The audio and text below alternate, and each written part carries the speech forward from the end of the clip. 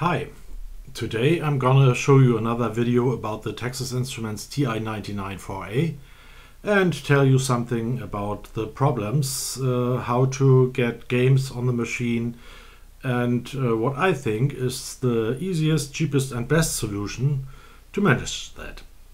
The TI itself is a nice looking, well-built machine of its era, and in the first time it came to the market was market leader.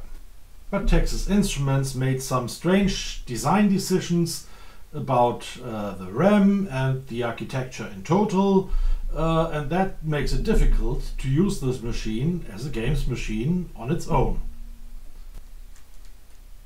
The TI has 16K of RAM built into, but with the TI Basic you can only use about 4K of that RAM because the rest is used as video memory for the graphics resolution. So of course you can connect a tape drive to the machine and load games into the machine with a tape drive or save your own programs on it, but there are not much titles available that can run on this not expanded machine. If you wanted to use the machine for something serious, you really needed the peripheral extension box. Here you can see a system with a peripheral extension box and a voice module and an original TI monitor.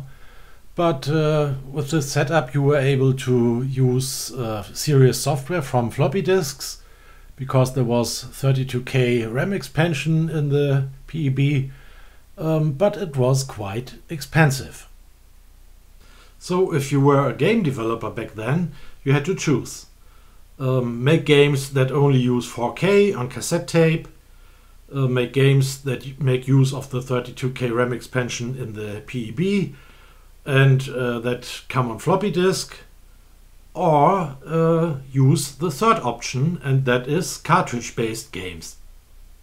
The cartridges, or solid-state software as TI named it, goes in this slot.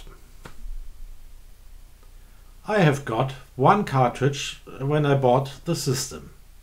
I showed in an earlier video it was a chess game, not that interesting.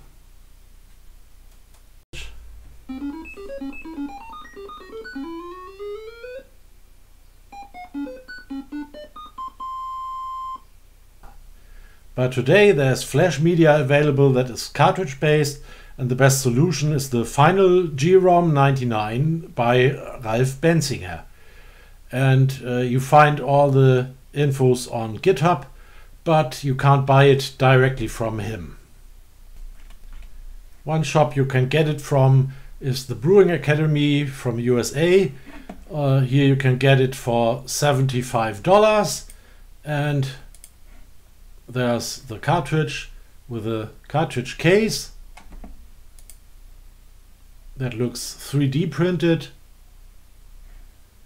and the problem is $75 is a lot of money, especially because this is international shipping and the shop is outside the EU. Another place to buy it is on Sell My Retro, and there's an offer from Hungary for €6, but this is without a case, and you also have to pay shipping, which is about 15 or 18 euros. So I was quite happy when I discovered that 8Bits Forever, the shop where I bought my SD512 flash storage for the MSX computer, also sells the FinalGROM99. It's in a 3D printed case, and it's €70 plus shipping. And as I already ordered there, I only paid shipping once for 2 cartridges. And in the unboxing video of the SD512, you could see that there was another little gadget in the package on the right, and this is the FinalGROM99. And there it is. It comes in a semi-transparent 3D printed case.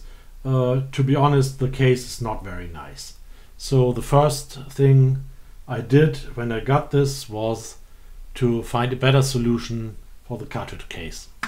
And that is the former Chessmaster cartridge. I won't use that anymore. I don't play chess on the computer. So I took the cartridge, did the holes for the buttons and the slot for the SD card, and printed my own little label on this, and this is much nicer. Let's put it in.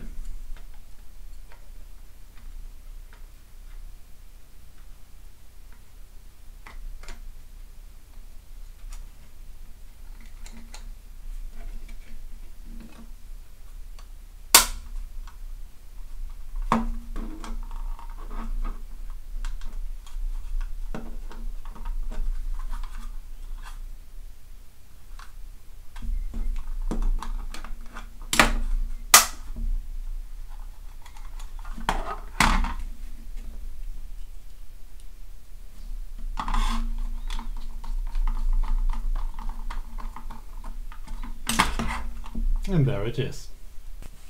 And of course, before using it, you have to prepare the SD card.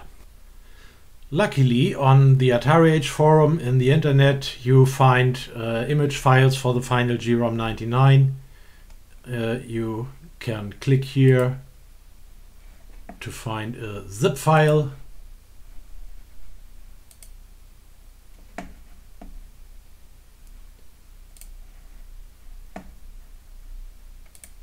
And our zip file is somewhere here. And so you grab all these files and drag them to the SD card.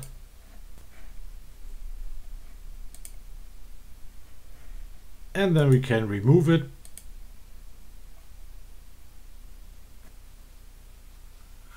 Now we can take the FinalGROM cartridge and insert our SD card with the clicky adapter. And be sure that the computer is off, and insert the cartridge. And off we go.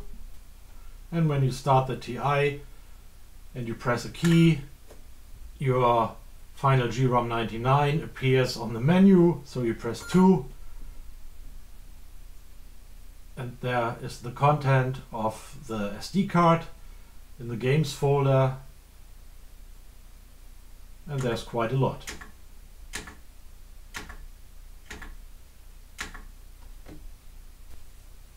Some people say the games on the TI-99 are not that good, the graphics isn't good, the sound isn't good. So let's take a look at some games and we build our own opinion. I think some arcade conversions are quite good, so first have a look at Centipede.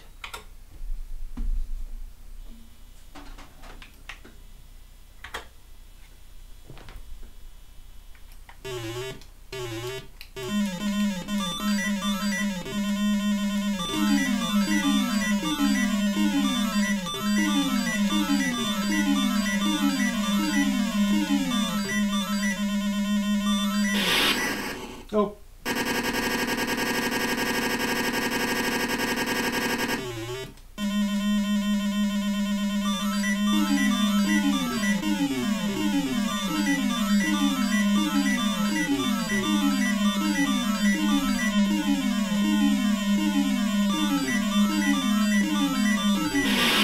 Oh shit.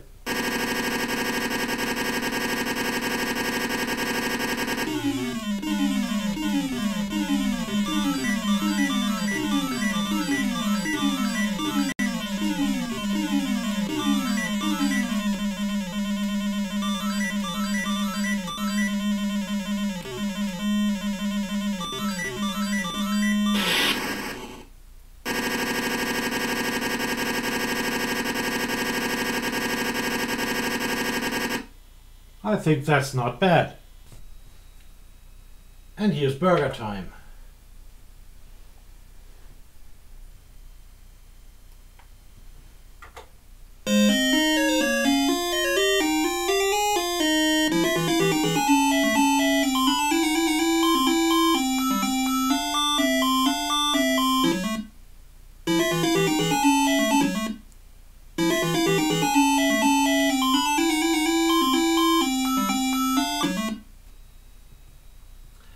Tick-Tock.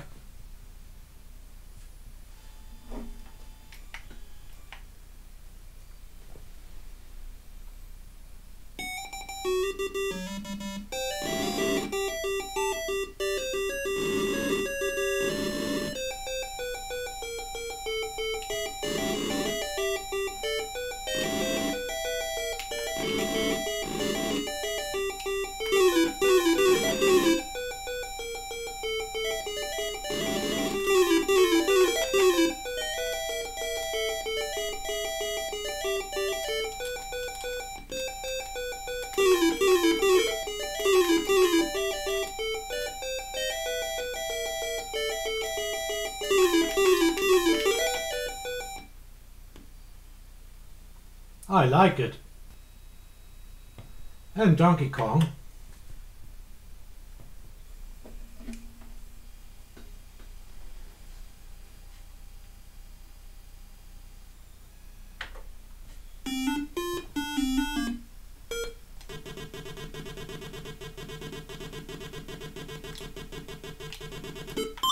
A very good playability.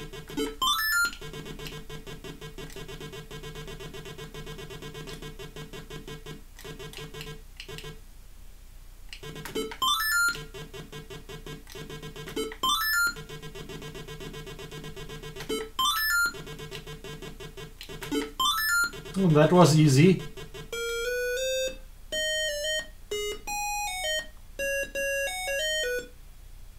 Moon Patrol.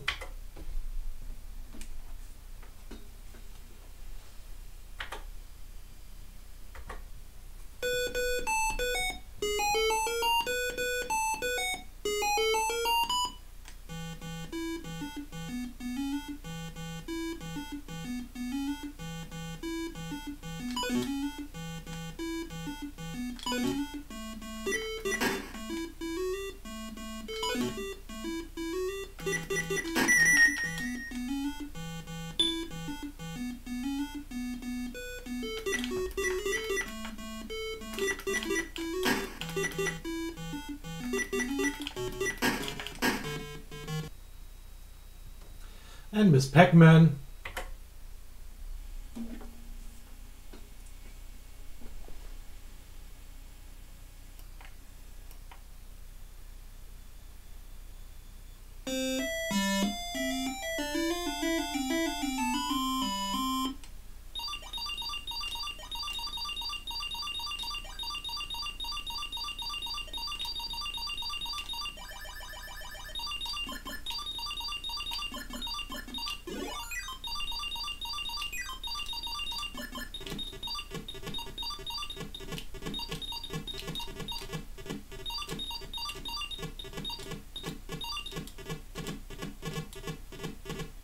Oh, oh. Popeye.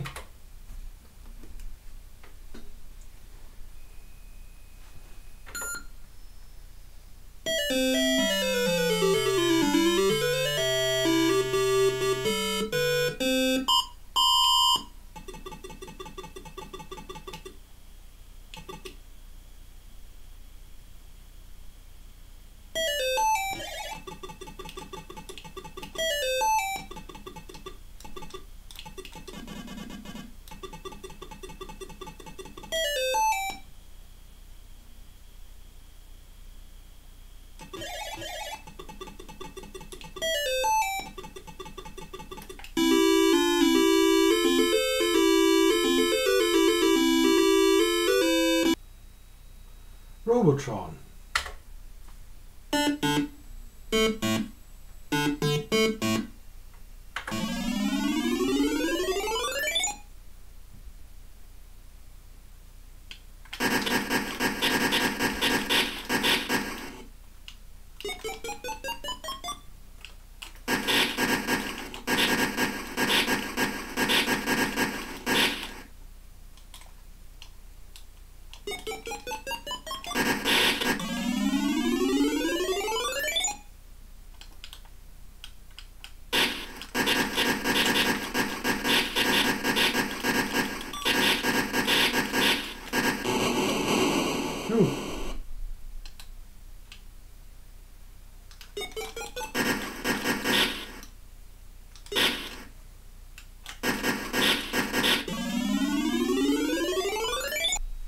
And of course there were some games that were unique for the Texas Instruments,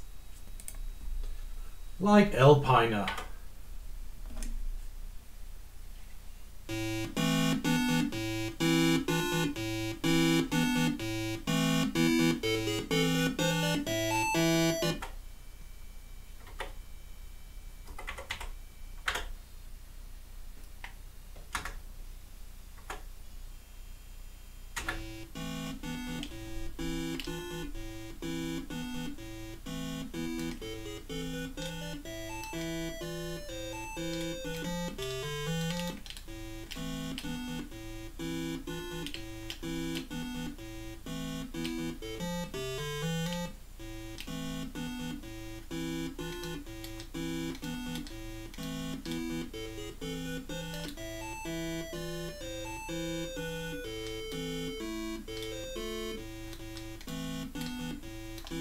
Two.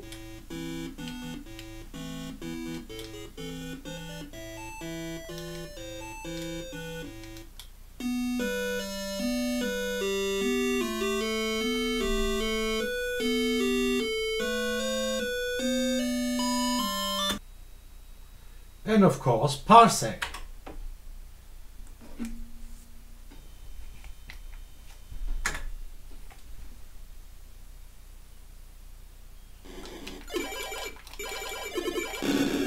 No.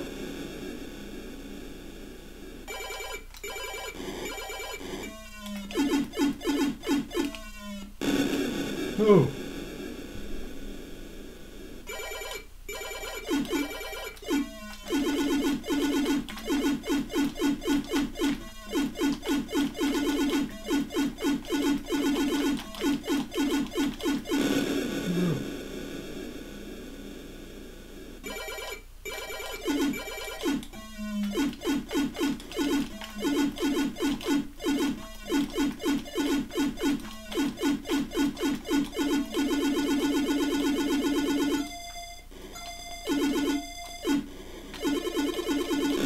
Oh.